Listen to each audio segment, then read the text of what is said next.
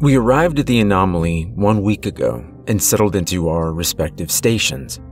I arrived with 3 others, and we were all assigned tasks specific to our abilities. I was meant to monitor communications, whereas the others were charged with arrivals, Victor, life support, Cassandra, and power systems, Lucy. The venture was meant to last 2 weeks before we were to be replaced by the 3rd expedition. The task of the first had been to simply prepare the site for our arrival. Fortunately, they did so without error, and we were able to arrive as scheduled. We had completed our cursory setup within the anomaly by the end of our first day on the site. The anomaly was pushed into the seafloor roughly 34,000 feet below the surface of the Pacific Ocean. Based on our initial readings, it constituted a perfect sphere that stretched a few hundred feet into the ground beneath us. The conditions within the anomaly mirrored those of the vacuum of outer space. Water could not penetrate the sphere. It acted almost like a bubble, keeping the water from gaining entry.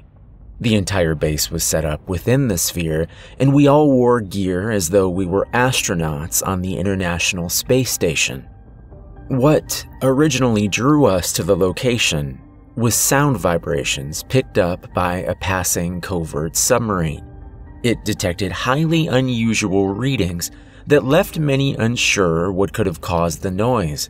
Fearing some unknown weapon, action was quickly taken to determine the source of the mystery. After days of no progress, a breakthrough was realized when someone compared the sound to a recent satellite audio recording taken from a close flyby of the planet Jupiter. The sound coming from beneath the ocean was unmistakable.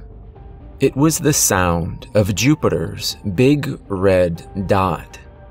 From within the base, the sound is ever present as it vibrates up from beneath us. The vibrations very clearly originate from the core of the anomaly and move outward in all directions. Our goal was to send Lucy and Victor down to the core to determine the source of the noise and provide both audio and video recording of what they saw and heard. Their path down had already been pre-drilled by a machine operated robotically by the first expedition. They would both be supplied with appropriate oxygen and life support like that of an EVA on a NASA mission.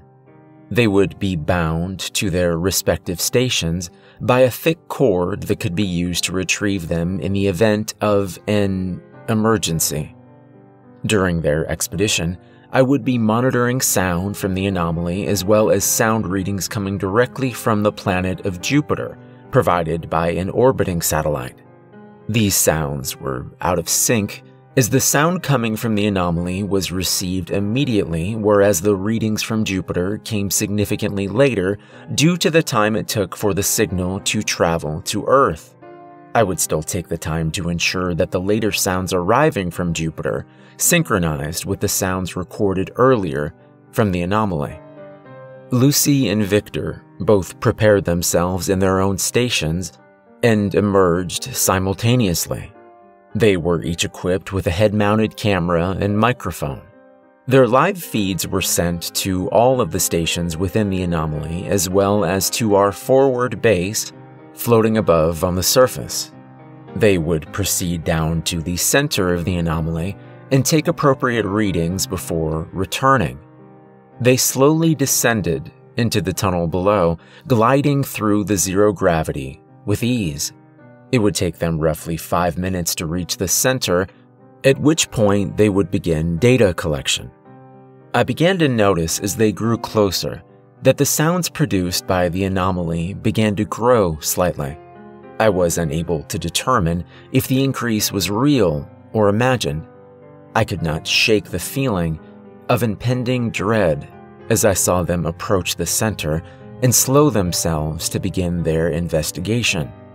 Watching the video feed, it seemed as though their flashlights were swallowed entirely by a void at the center of the anomaly. They took out their instruments and took the appropriate readings. The first 3 minutes passed without incident. Suddenly, without warning, something emerged from the void and streaked across the video feed. We immediately lost communication with them. The cords connecting them to their stations pulled taut and dug into the ground around the tunnel through which they had entered. Power to the station was lost, and we moved to emergency power. A light brighter than anything I had ever seen shot up from the tunnel and ejected beyond the top of the anomaly into the blackness of the ocean.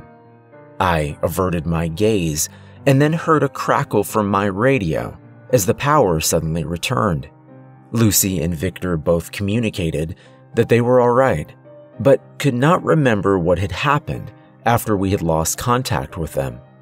Command instantly ordered them to return to their stations for debriefing, and they returned to the surface. When they came back up through the tunnel, I noticed that their cords had snapped and that they were no longer connected to their suits. Both Victor and Lucy returned to their stations, and I listened anxiously to their debrief. They shed little light on what had occurred, and it seemed as though they knew less about the event than I did. Their responses were melancholy, and I was impressed by how much resolve they were able to show, despite what they had gone through. After ending their debriefs, they visited Cassandra in life support to undergo sanitation to remove any dangerous bacteria they may have been exposed to. It was, at this moment, roughly a half hour later, that I received the sound data from Jupiter that occurred at the moment of the event. The sound of the storm had not changed, but it was accompanied by a new sound that caused my skin to turn pale. Amongst the churning clouds of Jupiter, I heard the electronic signals that had been attached to Lucy and Victor's spacesuits. It seemed impossible, as I had seen them emerge from the tunnel myself. It was not possible that their signals could be coming from a near Jupiter orbit. As I checked and rechecked the signal, I overheard Cassandra over the radio. She said that she would need to complete a psychiatric evaluation on me as soon as possible to ensure the event had not impacted me in any major way. I thought this odd, and then realized that her tone had changed from her usual chipper demeanor to one of bland melancholy. I did not respond to her message, but instead saw something moving outside. I witnessed Lucy and Victor throwing a large bag into the tunnel that led to the center of the anomaly. As it fell, they moved and turned towards me and began to approach. I've lost communication with our forward operating base, and I've locked the front door of my station. It's been 3 hours since they first ventured out, and a steady stream of Lucy's and Victor's have emerged from the tunnel. There are well over 50 of them now. They're standing outside and waiting. They know I can't stay here forever.